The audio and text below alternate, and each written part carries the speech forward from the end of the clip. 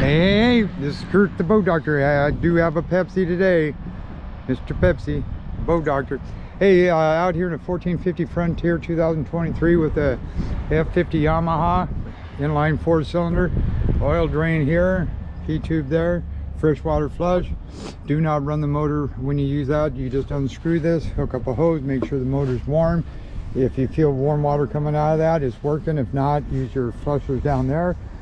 11 by 12 pitch prop. This is for traveling. You raise the motor up, bring these things down like this, and just barely push it. Don't push a lot of pressure on them. This drain, there's a cap in there. Look at all the caps. Those other two caps go on the inside. If you want these self bailers left down, you can cap them from the inside, because if you leave them down, if you just sit in the boat in the back, they can put water inside your boat until you get going, then they drain. So if you don't want to do that, you want to use those, but not all the time, then you use those plugs and plug them back there. The other plugs for that, I took it out so it drains. These are the overfill holes right here. Steps. Got his transducer.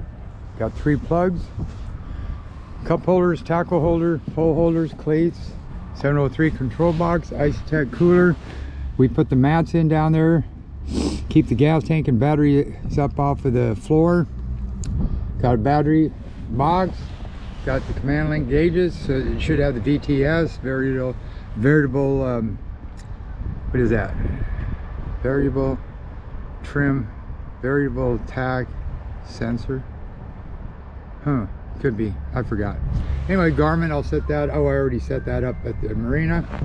A lot of seating, non-skid. You can sit 1, 2, 3, 4, 1 up there, 5 pole holders there. You got your little side console, windscreen. That's your bait or fish box back there. Very nice boat.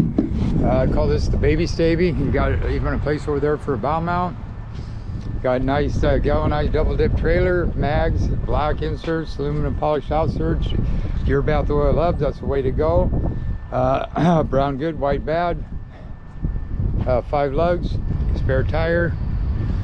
You got 2-inch ball, flat 4 on the trailer wire.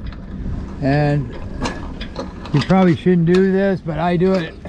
Make sure that's tight so it doesn't come off.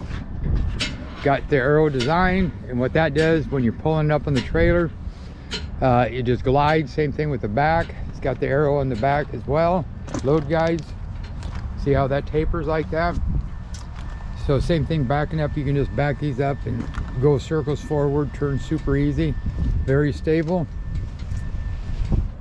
I like them. Okay, we're gonna put her in the water. Boat Doctor out.